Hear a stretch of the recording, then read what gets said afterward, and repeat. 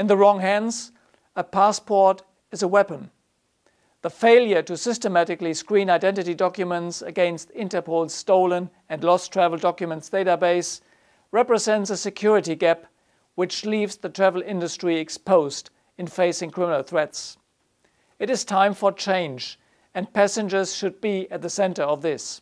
By ensuring that their digital biometric records are included in advanced visa clearance protocols, passengers can become known travelers who can help connect the information dots, allowing Interpol and its partners to better focus resources on those individuals who pose a threat.